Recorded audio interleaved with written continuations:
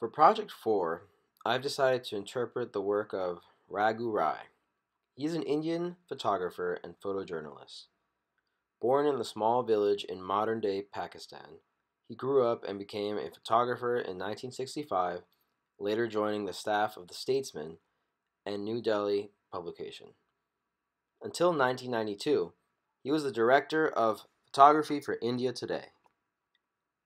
He has won awards, one being the Photographer of the Year from USA in 1992, and has been featured in many exhibitions over the years. An interesting quote by him is, "A photograph has picked up a fact of life, and that fact will live forever." He has worked on special issues and designs, contributing picture essays on social, political, and cultural themes.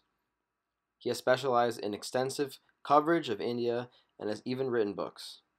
He continues as a correspondent of Magnum Photos.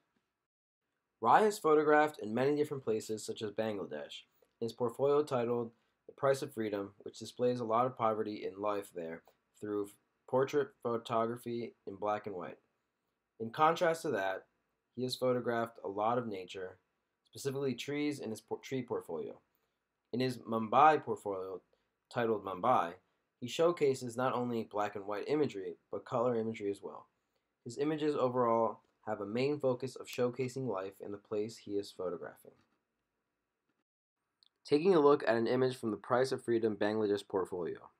Taken in 1971, this image shows a woman who is sad and wiping a tear from her eye. Rai's use of black and white emphasizes the sadness that this image portrays.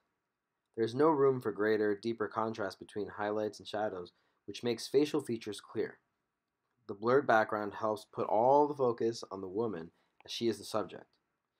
He uses a centered composition with lighting from the front. This image is an interpretive image as it isn't quite clear why the woman is sad, or even if she is sad, and for that regard. It is up to the viewer to interpret what exactly is going on. Overall, the image is powerful and speaks to show the true emotion of the subject. Looking at this slightly different untitled image of a tree, the symmetry of the tree makes this aesthetically pleasing, as this is an aesthetically evaluative image. Again, the black and white coloring allows for distinctions in shadows and details to be clear. The diffuse lighting, however, doesn't create hard shadows per se and adds a softer feel.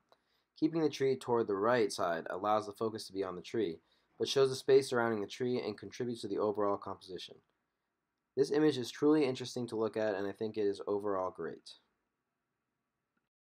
The final image from the Mumbai portfolio is different from the last two.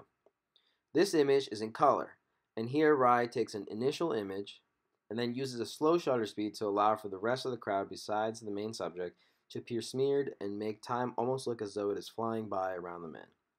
This is yet another example of theoretical photography where Rai takes a non-traditional approach. The bullseye effect is used, placing the subject in the center of the image, drawing full attention to him. The symmetry of the image, with two trains on each side, adds a set dimension and confinement that is easing for the viewer. Overall, this image shows the overcrowded conditions in an India train station. Overall, Rai takes creative approaches for his photography to document life in countries like India and Pakistan. He uses various color techniques as well as different compositions to convey the message he wants. It is important to note that he seems to really value placing a distinction between background detail and the main subject of the image. And overall, he produces incredible images that tell a story and definitely allow the viewer to delve into what's going on.